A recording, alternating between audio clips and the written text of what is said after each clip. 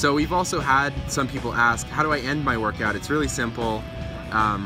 The water in the pool can touch the screen sometimes, so we've added a force touch feature to end the workout. So all you're gonna do is press and hold, and then you'll see these two options come out, resume swim or end workout. You're gonna hit end workout.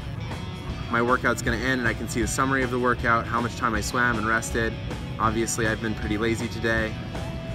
And then I can just hit finish when I'm all done viewing that. If I want to access that workout again, it's available right here to the right.